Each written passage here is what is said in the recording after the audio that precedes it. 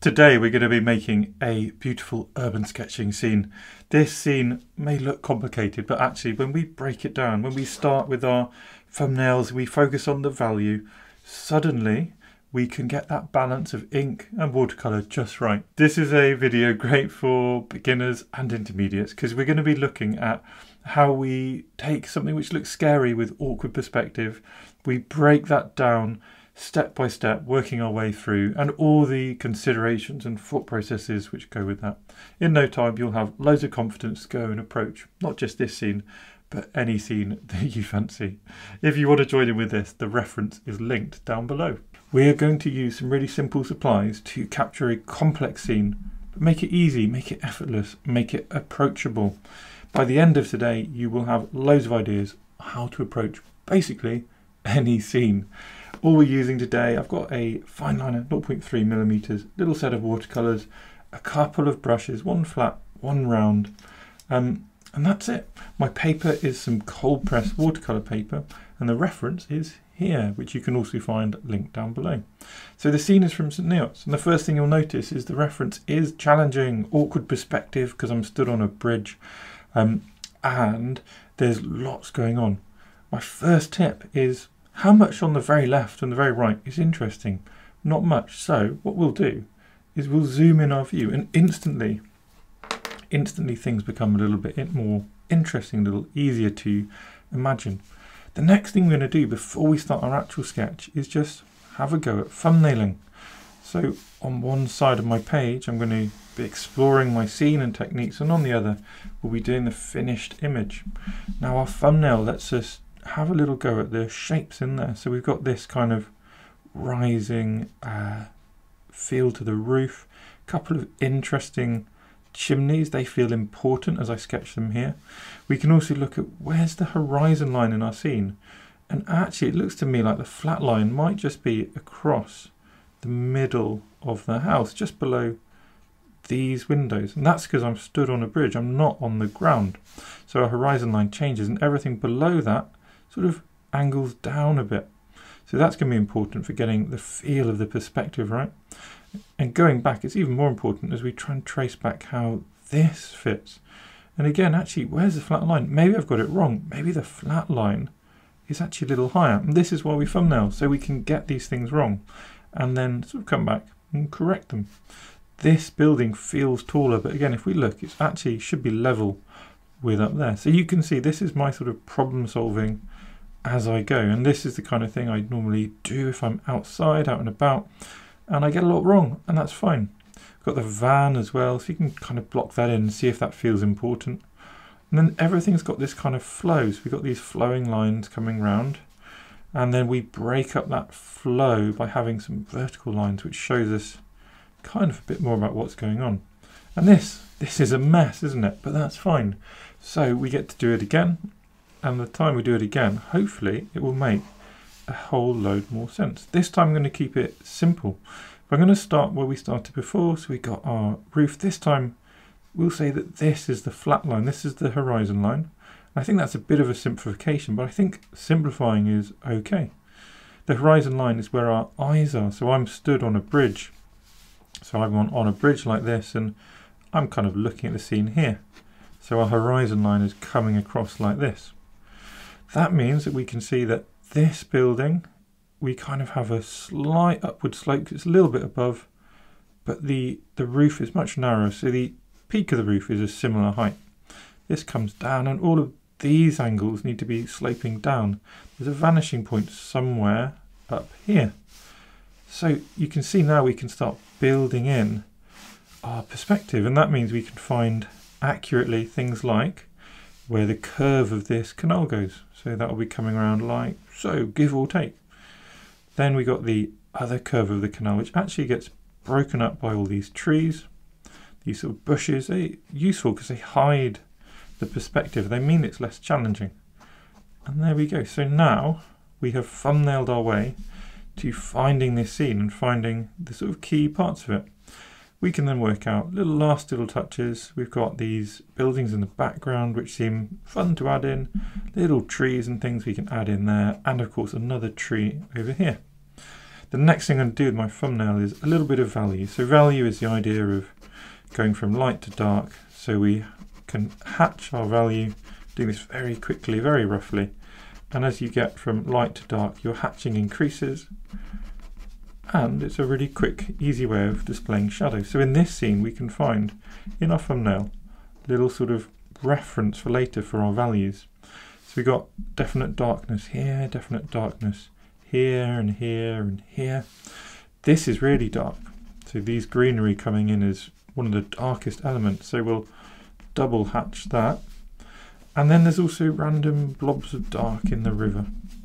But before you know it, this is now a fairly good representation of the scene. It's gone from wobbly and challenging through to just through simple analysis of what's going on in our scene to something quite useful. And now we can take that principle over to here. And what I'm going to do is remember this, but not copy it, not over focus on it. And if things go a bit wrong, that's okay. That'll be more learning points. Again, I liked starting with this building. This feels like the important building, the one on the right. So I'm going to remember that this I identified as probably the horizon line, and then we can come around and start adding in a few more of these sort of details. And I want to keep this super simple, really easy, really simple, because by keeping it simple, we leave ourselves flexible about adding more detail or spending less time or all sorts of other benefits really. Get the roof, it's got a nice peak. I probably didn't get enough of the roof in here, so that's another learning point from our thumbnail. And we come over, we got this big chimney. I really like these chimneys. They've got this sort of quite a grand feel to them, don't they? Just adding a lot to this simple scene. And then we can't actually see much of the other side of the house. We can see the bottom, but I'm leaving that until I've sorted the perspective from adding this house in.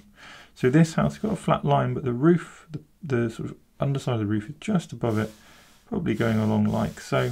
And then the top of the roof is rather narrow up here. Get those chimneys in, and then get the next chimney in.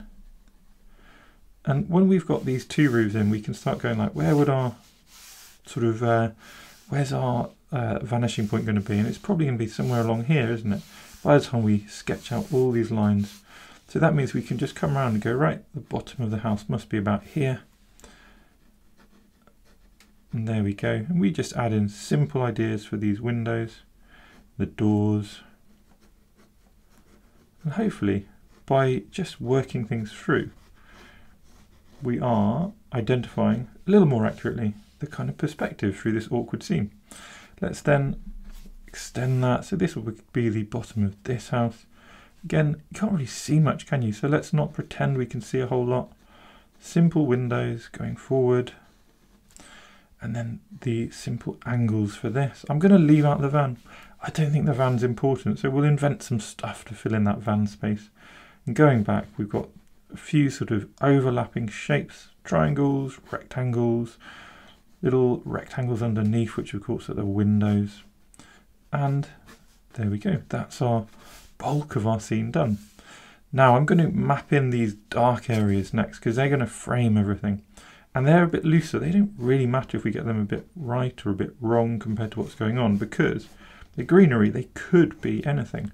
Unlike buildings, which sometimes just won't make sense if you get them a little wrong. With greenery, you know what, it could have grown over, like however we get it in. So we can move it far more easily.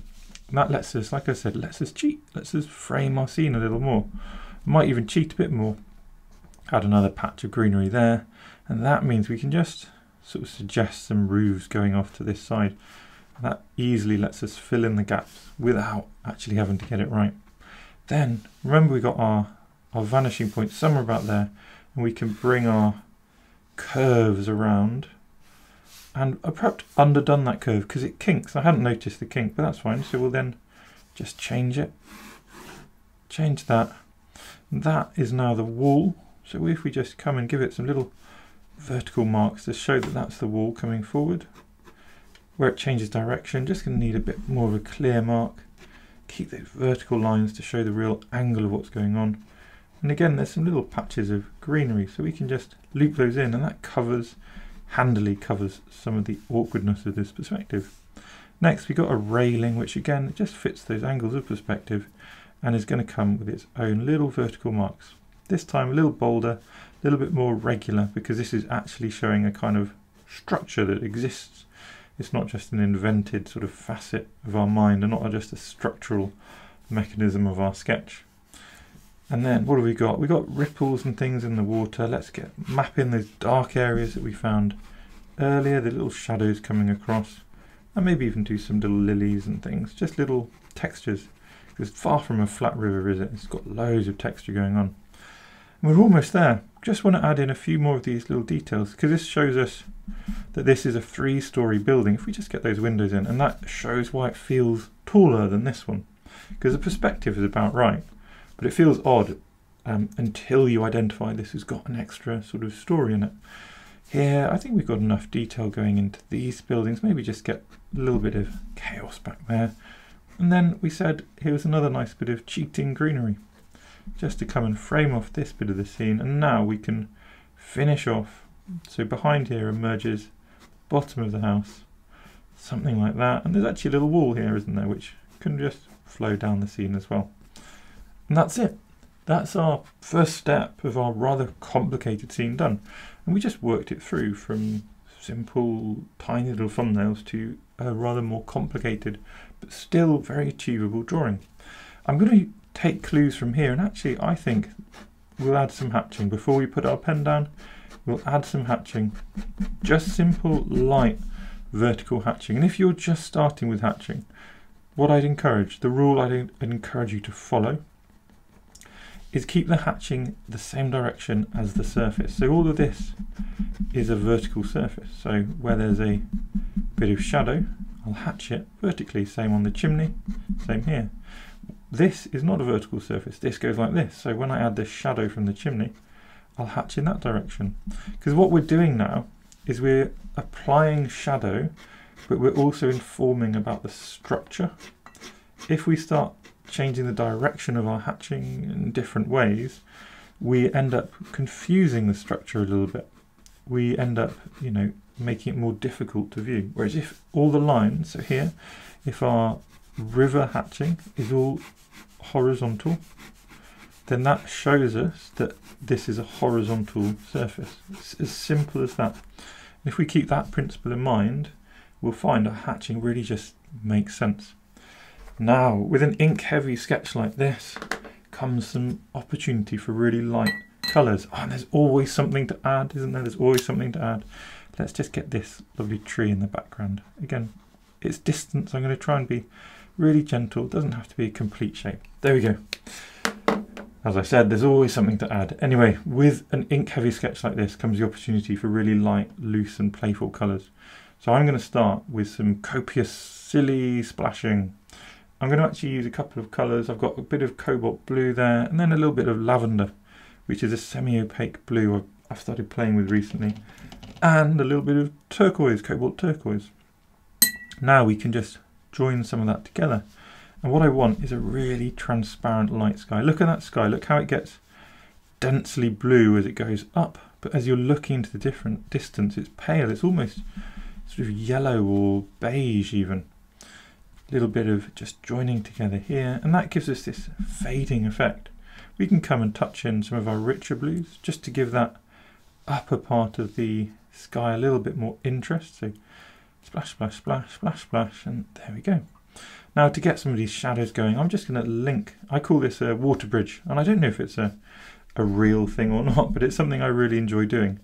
Joining my sky through a shadowy part of the scene.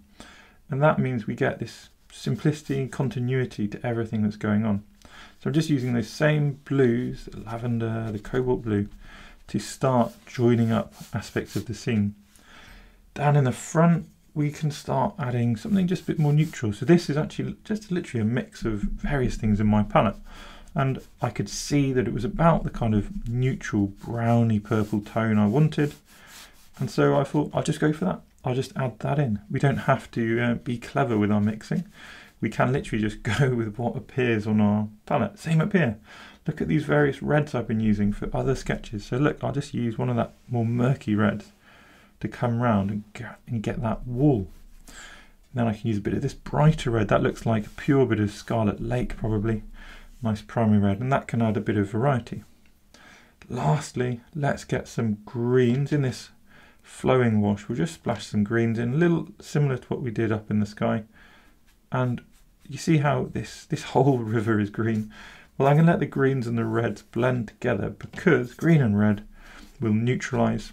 That means instead of getting green and red, what we'll get is green, red, and some sort of more neutral, darker colours. And there is very little blue in this river, so we don't really, well, if there's any blue actually at all in this river, I don't think there is there? So what I will do, instead of adding blue, is I'll add an indigo, which is sort of a blue, but it's really that dark colour, which hopefully we can just use to amp up the sort of neutrality of some of these hopefully shadowy areas.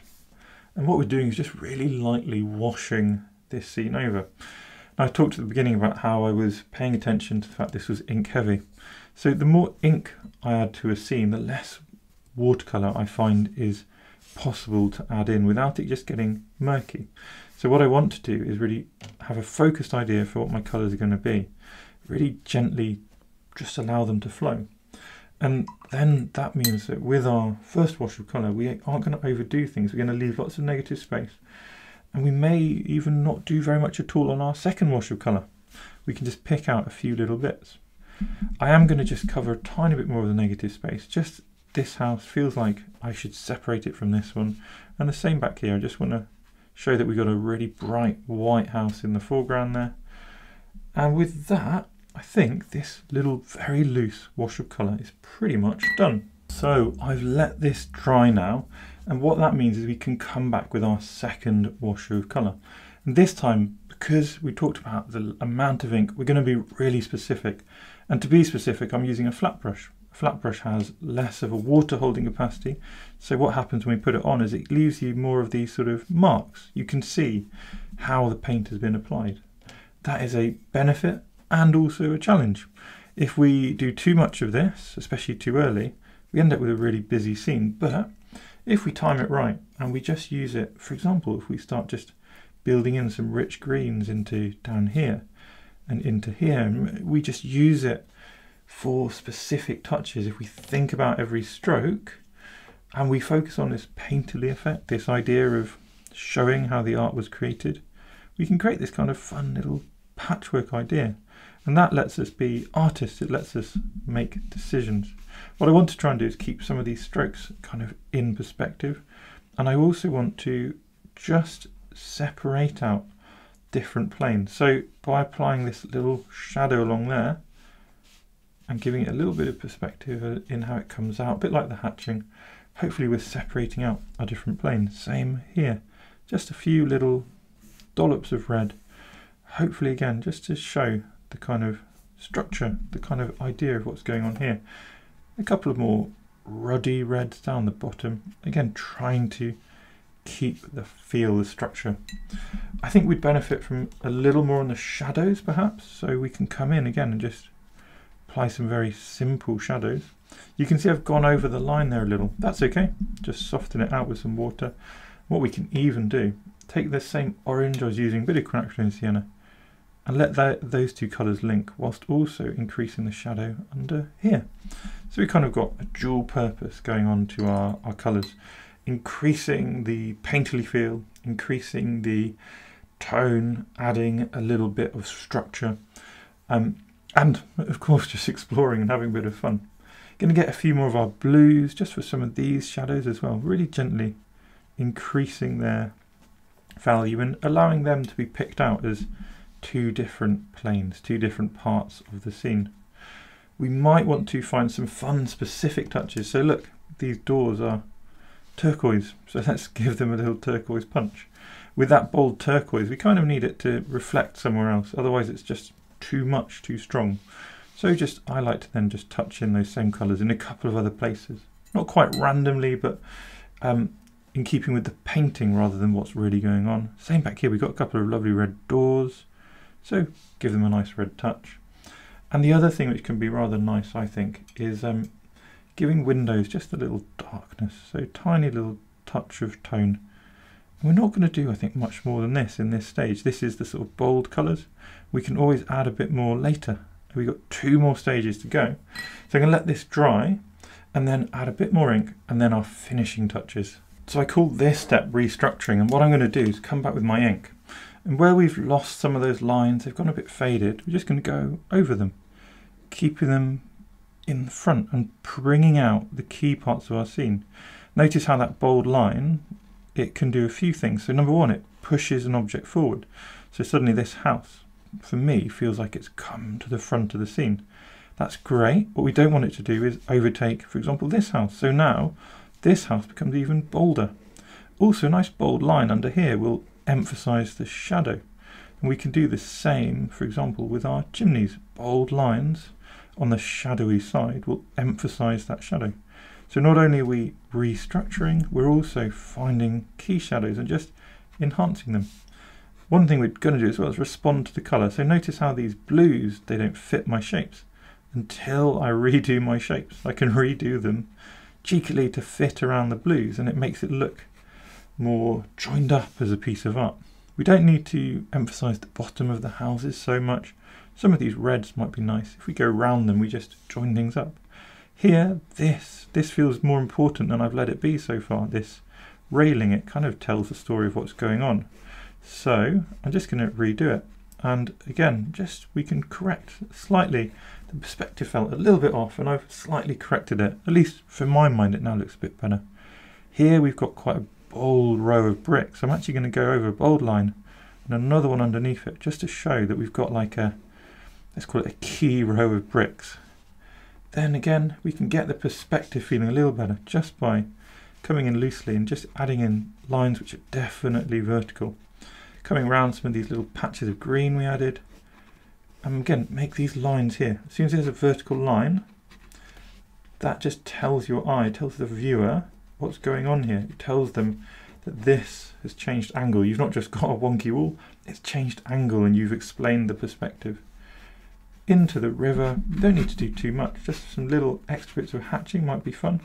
Again, these little bits, keeping them really horizontal, just again, they show we've changed plane. We can use some of these watercolor marks to create a little bit more hatching around as well. A little bit of these lily marks on our brighter bits of green there. And lastly, I think last of all, it's just going to be to really emphasize these kind of frames we added. And we might touch some colour in. This is a quite personal thing. Some people will love these totally as they are, nice and bold, negative spaces. I think it's really important to leave confident, bold, negative spaces when we're sketching. It really just helps emphasise contrast. Some of you won't want to do that. You'll want to paint them. I would caution against painting them entirely, but let's have a look at what we can do in the final step. So as soon as I've done this, we'll be moving on to the final step, which is appropriately called the final touches. I'm going to do one other bit. I'm going to just show we're dealing with different planes of green on this side by hatching. Again, that hatching just pulls apart these different bits. So, final touches. I keep promising them and we're finally there. What can we do? Well, in this river we can just do a few light splashes. And those light splashes are also what we can do into the greenery. If you want, just little touches. Where we've got different planes of greenery, this is where you could also just introduce shadow. So you could, instead of painting them and making them a complex thing, you could just make them a shadowed structure, and maybe even, having done that, you touch a bit of green into that shadow and it becomes a soft blending shadow. Now, favourite thing of mine, I feel like I've not been doing it much recently, favourite thing of mine though, little red chimneys. Even though they're not red, it kind of something which I like putting into my art. It unifies my art. It's something which adds to my bit of my sort of cheeky fun as I sketch. I'm just like, yeah, this chimney's red, even though it's not. It's going to be red today. I said the windows being dark can be quite a nice touch, and so we can just darken a few of them with a third or second layer, actually, isn't it? Second layer of colour. Just little touches into each of those windows. Maybe a little bit more shadow just here onto that road. And then basically we need to step away. We need to step away and go, this is already quite a good sketch, so let's not ruin it. We can come back another day if we want. Most important, sign it, be proud, own it. Even if it's not gone well everywhere, and this hasn't gone well everywhere, there are still some things you will love and some things you can learn from. If you enjoy this kind of sketching, this kind of teaching, subscribe, check out the videos in the description below. You'll find tons of other ideas which you can sketch along with, join in with, and have fun with. So thank you everyone for watching my little sketching videos. If you enjoy my content, please do subscribe to my channel because it makes me really, really happy. Thanks again.